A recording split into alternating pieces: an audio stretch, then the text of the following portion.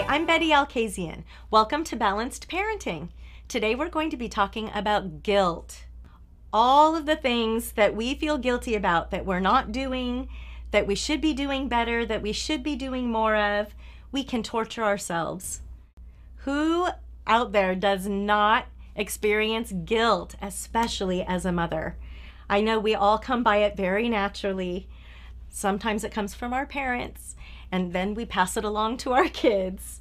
But if I had my druthers, I would remove the guilt chip from every parent's mind because it can get us into so much trouble.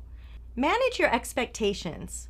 So often we feel guilty about what we did, what we didn't do, and our expectations of ourselves and of others can be so high and sometimes so unreasonable.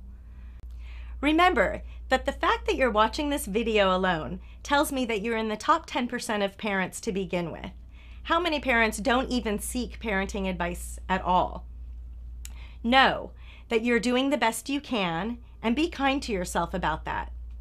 Let go of perfectionism and really manage your expectations of yourself and of others. So often we can be unreasonable and be so hard on ourselves. When we can let go of some of those expectations, we're much less likely to be disappointed.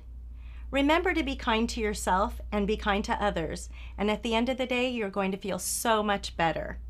I'm Bette Alkazian. We'll see you next time on Balanced Parenting.